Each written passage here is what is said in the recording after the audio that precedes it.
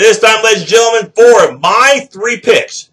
Each week, we will pick 3 college football games against the spread. Me versus this guy. That's right, that round object. The almighty penny. The way it'll work is we'll either pick point spreads or we'll pick total points according to scoresandodds.com, according to a Vegas website. Now, the way it'll work is I'll make a pick, and then the same game, this coin, if it lands on heads, it likes the favorite, or it likes the over if we're going with total points. If it lands on tails, it likes the underdog, or if we're going with total points, it likes the under. So it's really that simple. Game number 1, it's going to be in Denver, Colorado on Friday night. It's going to be the Rocky Mountain Battle between Colorado and Colorado State. The Buffaloes coming off a double-digit winning season in a Pac-12 South Championship. A lot of the offense returns, but they lost much of that defense, a lot of that defense. Meantime, Colorado State, they have an advantage. They've already played a game, and they look pretty good, by the way, against Oregon State. So I think this is a matchup where, Colorado State's really going to exploit Colorado's lack of experience on defense. The spread right now is Colorado minus 3.5. The wrong team might even be favored in this game. So regardless, I'm going to take Colorado State. Give me the points plus 3.5. The coin lands on heads. It likes Colorado. Game number 2, also at a neutral site, and this is a relocation game because of Hurricane Harvey.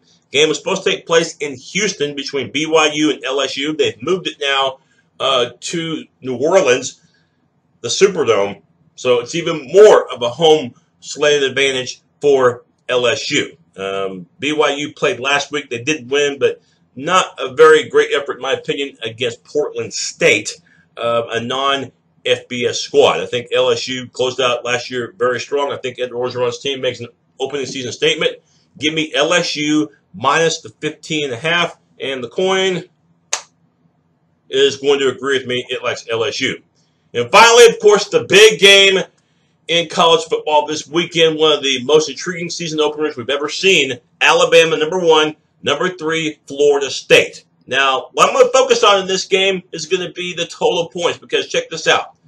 Bama last season in the season opener against USC, 52 points. Now, in some previous season openers this decade under Nick Saban, they put up 33 against West Virginia, 35 against Virginia Tech, and they even put up 41 points against Michigan. What I'm trying to tell you is Bama scores points in season openers. And I think Florida State is going to have a decent amount of points in this game. So 49.5, that seems too conservative of a number. So I'm going to say take the over in a game like this between Florida State and Alabama.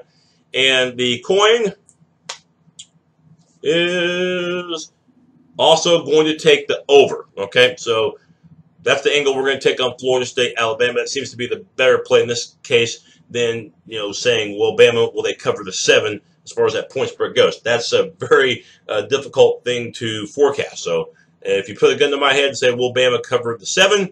I would say yes, okay? But again, we're focusing on total points. That's it, ladies and gentlemen. Like I said, the segment is going to be short nationally on my 3 picks. We'll come back next week. This time we'll review the picks and we'll pick 3 more games. Of course, next week's got some big-time matchups, and will we be picking games next week, that involve big-time showdowns? Possibly there's Stanford and USC. I know that's going to be a very intriguing matchup. Those, plus some others, could possibly be on the board for next week. Thanks for watching my 3 picks. We'll see you next time.